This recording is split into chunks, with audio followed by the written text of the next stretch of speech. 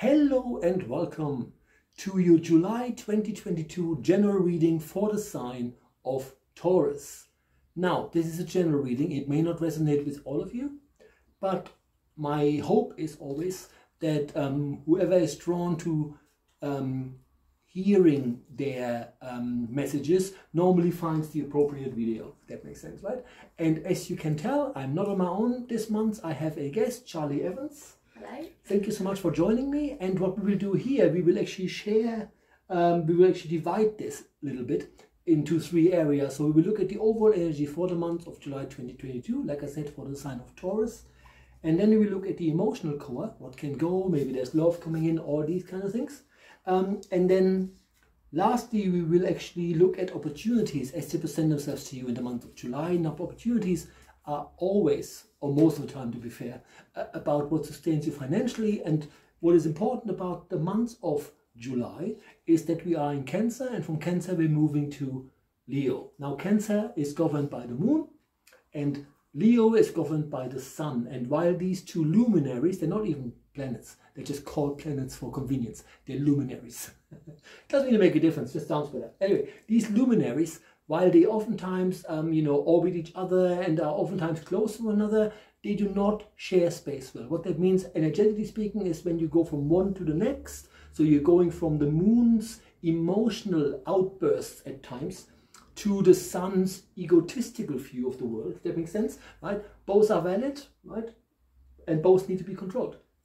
So when we then go from Cancer to Leo on the 23rd of July, just pay attention, because a couple of days before that transition, the sort of 4 or 5 days before we go into Leo, you might find that it will be difficult for you to actually communicate properly.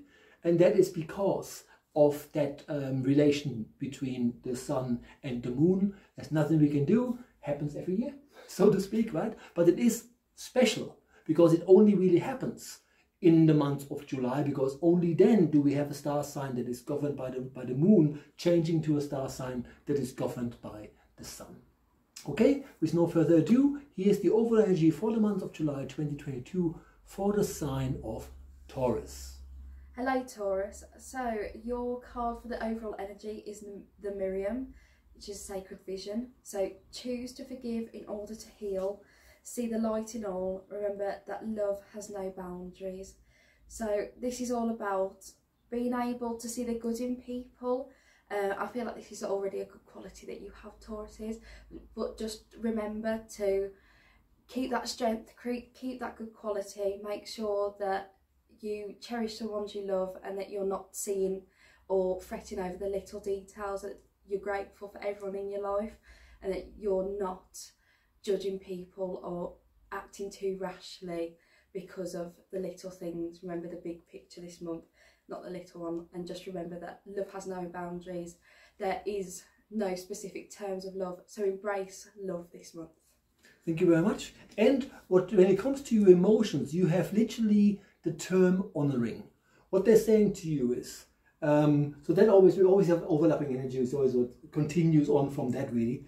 But the point they're making is, in order for you to really understand what's going on, you need to first step back a little and then look at what it is you already have.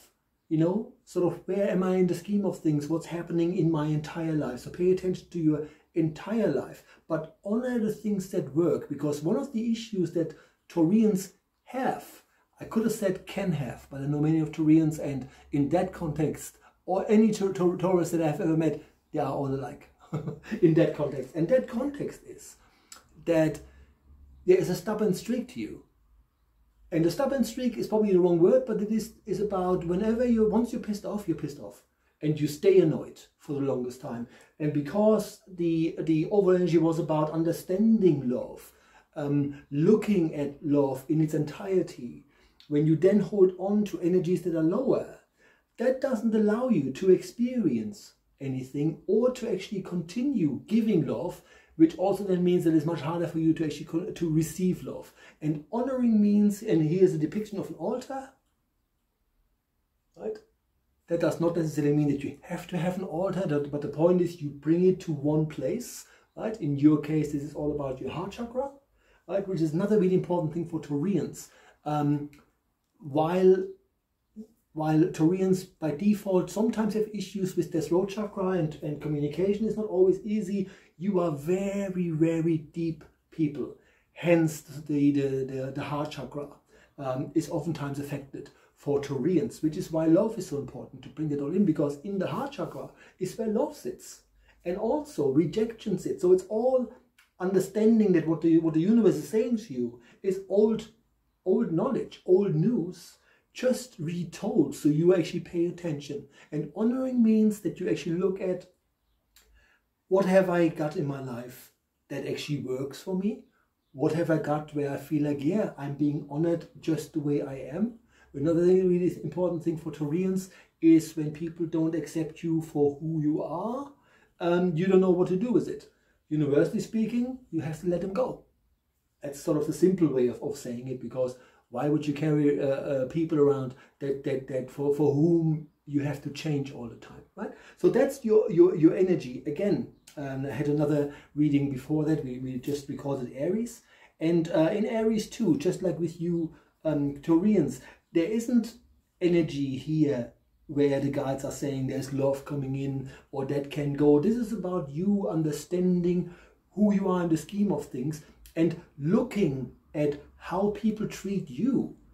Not just how you treat people, but how do people treat you. So the interaction, which again makes sense because here you have the moon, here you have the sun, not sharing space well. So this is all connected energetically as well in the month of July. So good luck to you, right?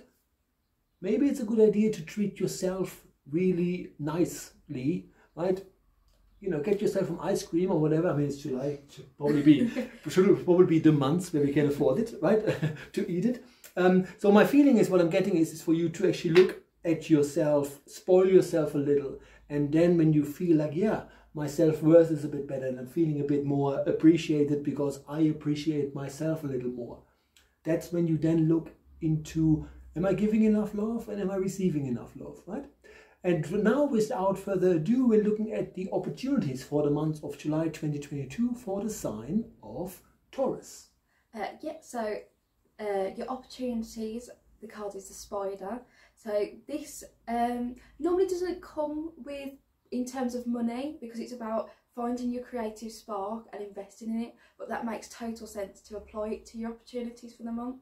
So make sure that you're treating yourself, that you're investing that time into things that heal your soul, that make you feel enjoyment, make you feel at peace. So make sure that you're spending the time and the money, because it'll heal you and it'll bring you that energy that you need in, so that you can give it out as well. So make sure that you do treat yourself and that you're investing your money and your time into yourself as well. Okay, thank you very much. So please like, subscribe and share. And remember, if you like my work, you can now buy me a coffee on buymeacoffee.com/Medium Thomas. That's buymeacoffee.com/Medium Thomas. And don't worry, I love coffee. That money will be well spent. Thank you so much. See you next month. Bye-bye.